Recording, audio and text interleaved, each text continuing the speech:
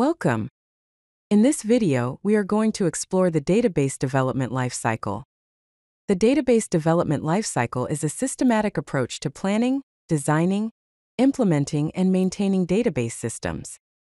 It ensures that the database meets the needs of the organization and its users.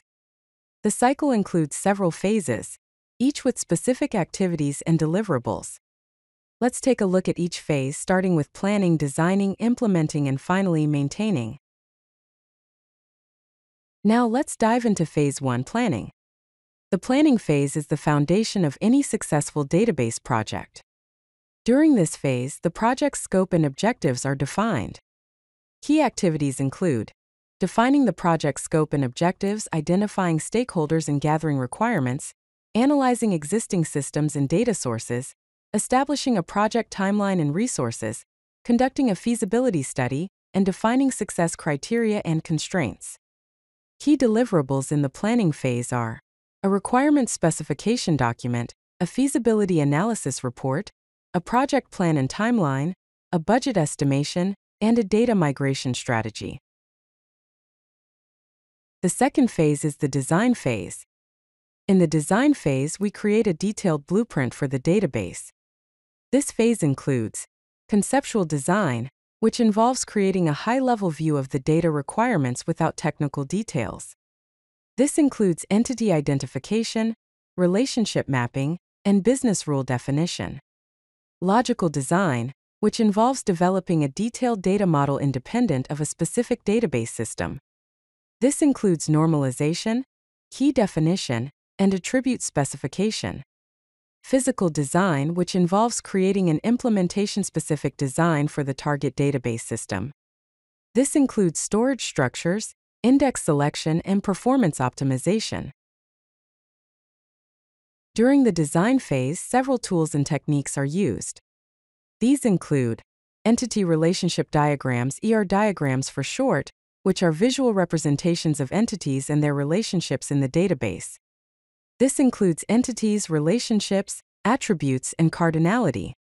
Normalization, which is the process of organizing data to reduce redundancy and improve data integrity.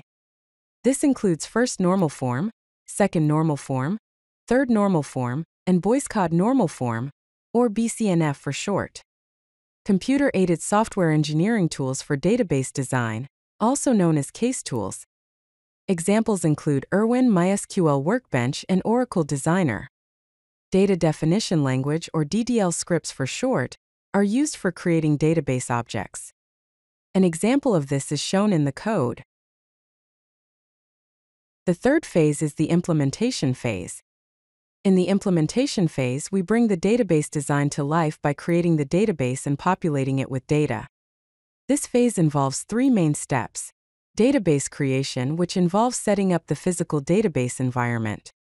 This includes installing database management system software, configuring storage parameters, creating a database instance, and setting up security and access controls. An example of code is shown.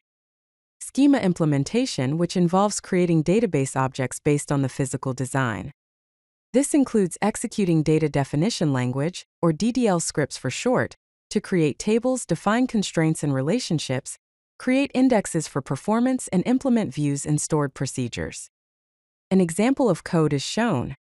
Data migration, which involves populating the database with initial data. This includes extracting data from legacy systems, transforming data to match the new schema, loading data into the new database, and verifying data integrity and completeness. An example of code is shown.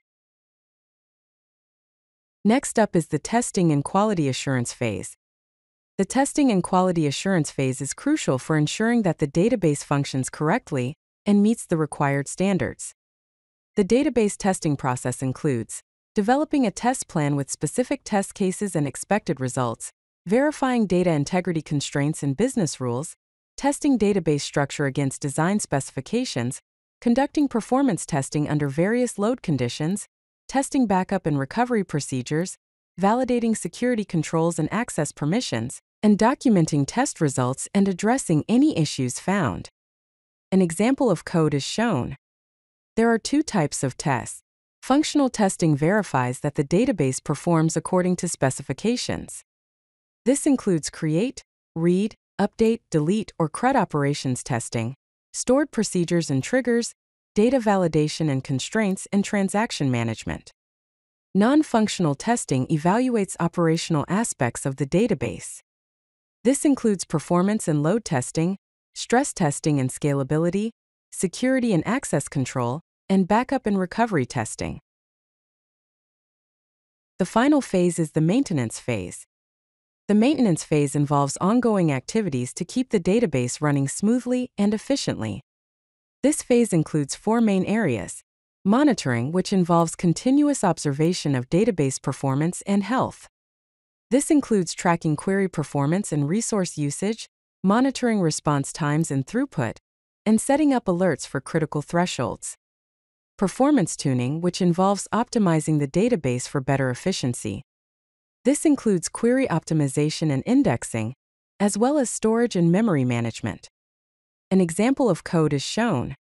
Security management, which involves ensuring data protection and access control. This includes user access review and management, security patch application, and audit logging and compliance. Backup and recovery, which involves protecting data against loss and ensuring business continuity. This includes regular backup scheduling, point-in-time recovery testing, and disaster recovery planning. Here are some best practices to consider. Maintain comprehensive documentation throughout the database development lifecycle. Include design decisions, schema details, and maintenance procedures for future reference and knowledge transfer. Adopt an iterative development process. Start with a minimal viable database and refine through multiple iterations based on feedback and evolving requirements. Engage stakeholders throughout the lifecycle. Regular communication ensures the database meets business needs and facilitates smoother adoption. Implement testing at every phase, not just after implementation. Early detection of issues saves time and resources in the long run. Integrate security considerations from the beginning. Design with data protection in mind rather than adding security as an afterthought. Design databases with future growth in mind. Consider data volume increases, user load expansion, and potential business changes. In conclusion, the database development lifecycle provides a structured framework for creating robust, efficient, and maintainable database systems. By following these phases and best practices, organizations can develop databases that effectively support business operations, maintain data integrity, and adapt to changing requirements over time. If you like this video, hit that like button and don't forget to subscribe. Visit codelucky.com for more such useful content.